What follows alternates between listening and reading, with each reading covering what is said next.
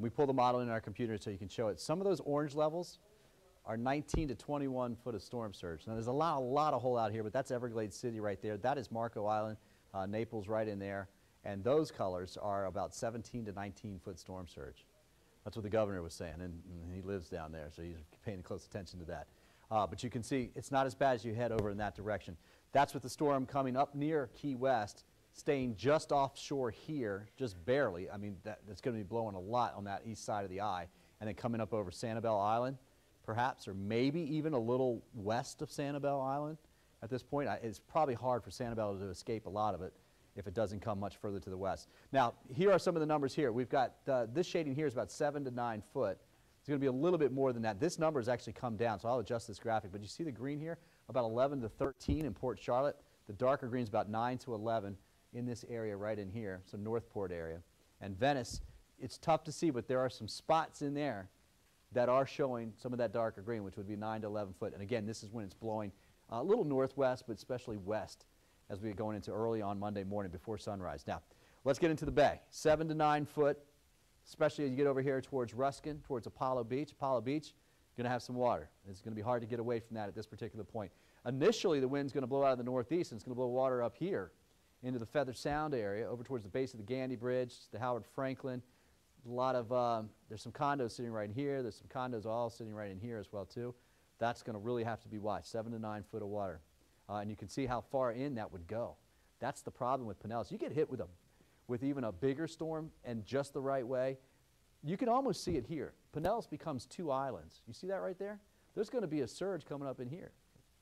And then you've got the Pinellas Ridge, which starts down here and kind of runs up like this. So Bel Air Beach, Bel Air Bluffs is sitting on the bluffs, of course. It's on the ridge. So that's real high ground. That goes all the way up towards US 19 in Curlew by the Home Depot up there.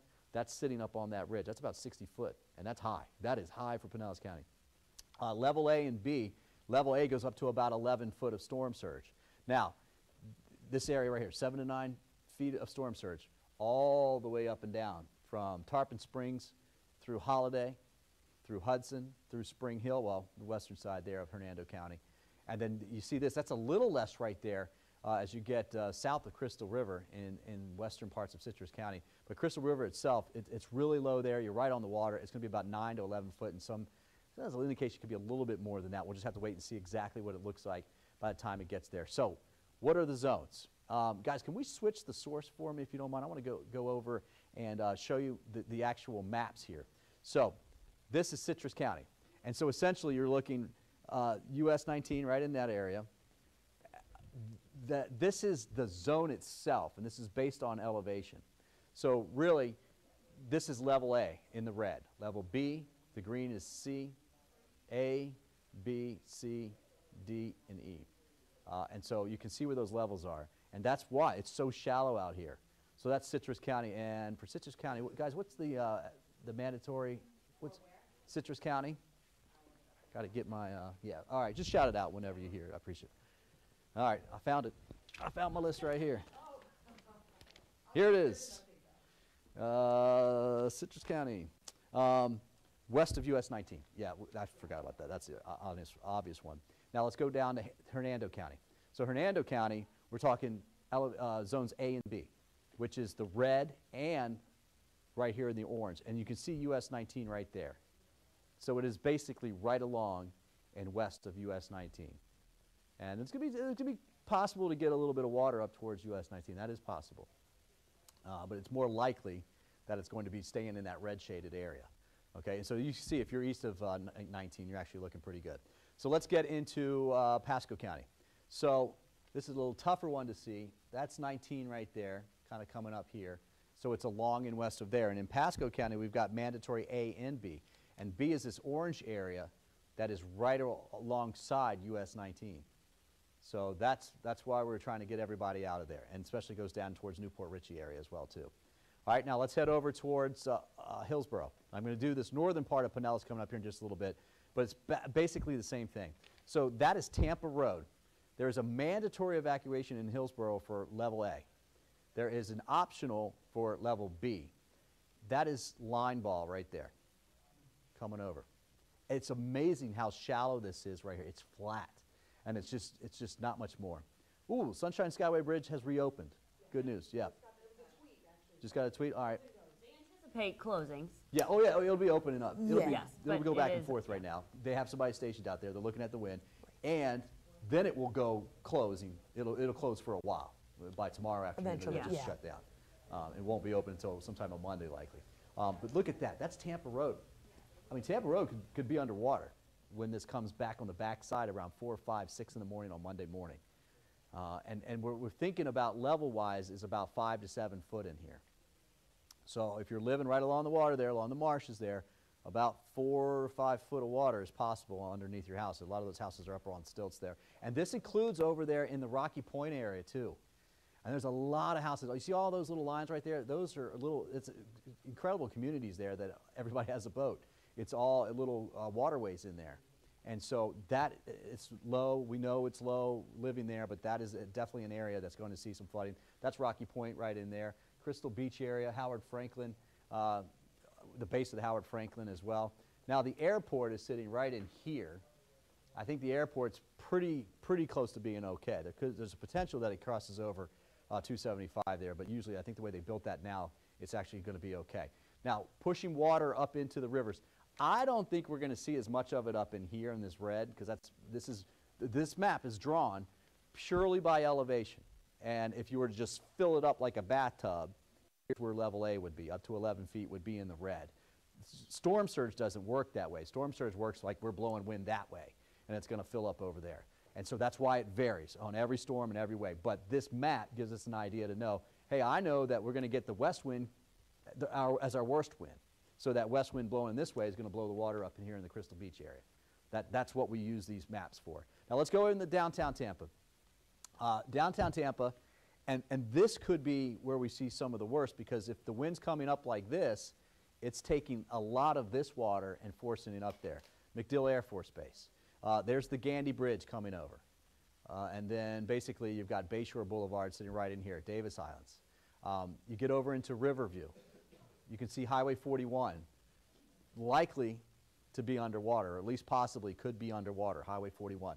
Now again, this is a storm surge created by the wind, and when the wind comes down, the water will come down too. Now some of the water will pond in areas that it just can't drain back just naturally. But you're going to have some issues on Highway 41 first thing in the morning. And that goes all the way down into Apollo Beach as well too. You can see the western side of South Tampa here. Yeah, Hula Bay down in there, that's all Zone A. Remember, Zone B is optional, but there is a little bit of a ridge right there. So there's some higher ground that you're looking right in this area right in here. And then South Tampa itself, this is downtown.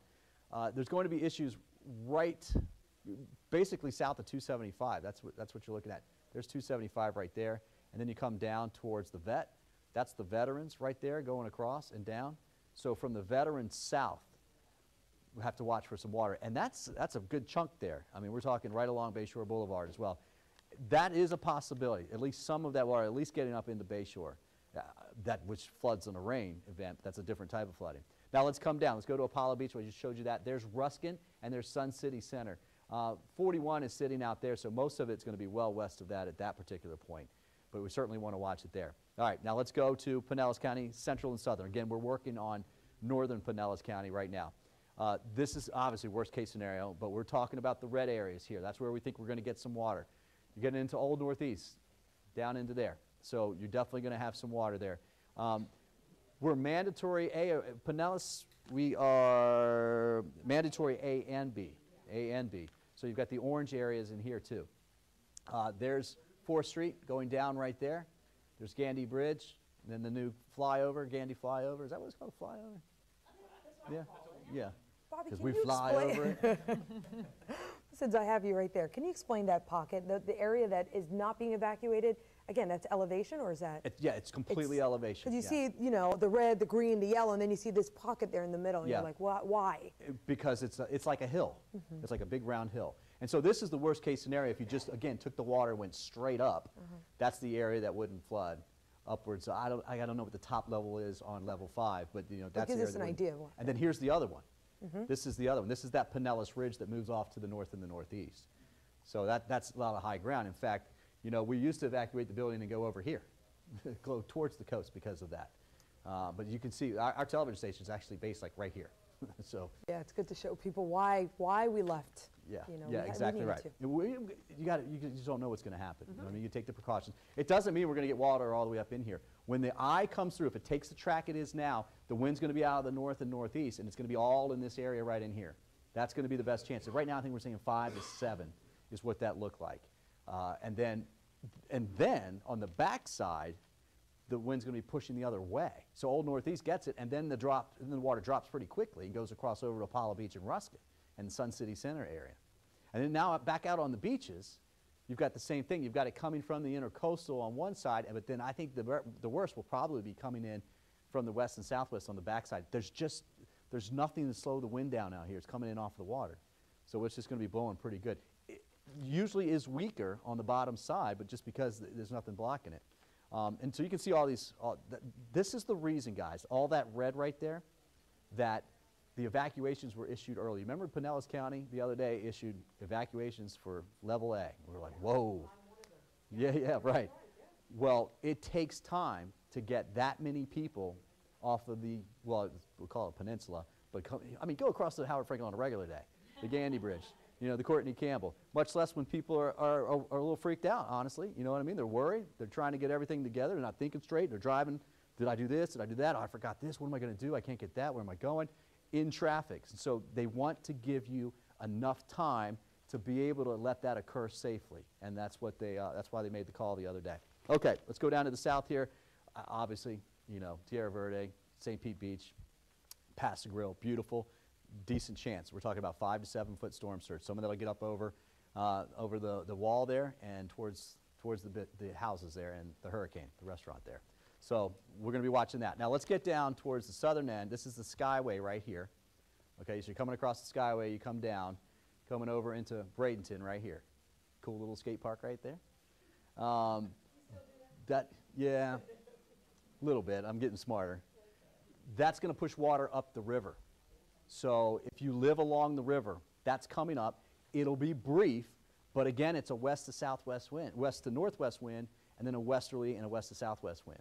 And that just drives it right up the river, and then that's why you see all of those areas there along the rivers. Now back out to the beach. My buddy Curtis out on Anna Maria Island. So we're thinking 6 to 10, 6 to 11. We had some folks out there today that are saying 7 to 12 foot storm surge. 12 would put a lot of water over AMI, and we don't want that, obviously, but I think that's a good chance. The bridges, the bridges you take to go over to AMI, we're talking storm surge all the way there. The bridges may be okay, but even storm surge on the other side of the bridge, on the eastern side of the bridge. And then further down, if you get almost getting down towards Longboat Key, you see the northern end of it right here, same thing. I mean, it's just one of the barrier islands. That's going to be level A. Now, this is Sarasota County. There you go. Coming all the way down. It's this area right in here towards Laurel that's going to have probably the heaviest. But again, it'll be brief and it's going to be blowing in this direction. It's not terrible there. It's the barrier islands, excuse me. The barrier islands are the ones that are going to take it. Look, guys, naturally, that's what those islands are for. We just built houses on them because they have fantastic sunsets and we like long walks on the beach. But that's what they're for. They actually work to help protect the inland locations, Outer Banks, most of North Carolina, some of South Carolina, same setup. That's why we have those barrier islands. Same thing over on the East Coast. You look at Cocoa Beach, same thing. It's a barrier island. Now you get down to southern Sarasota County, and this flooding that you see here is not as likely.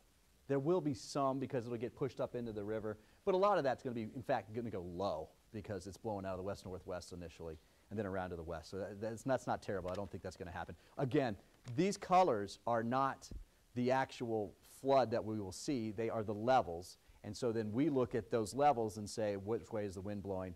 Okay, so I expect in this area right here is where we're going to have an issue. All right, guys, if you could jump me back over to the other computer. Let's go with that forecast track that we've got. I want to show it on the other computer. There we go. 932 millibars. These are the 7 p.m. numbers. We should be getting 8 p.m. numbers here momentarily. But we definitely should be getting those in here. What was it, 120? Yeah, because it was 125.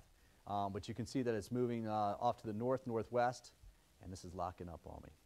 There it goes. So the track hasn't changed much. We'll be watching for this. It may shift a little bit back towards the west. The timing hasn't changed too much. And I got to be honest with you guys.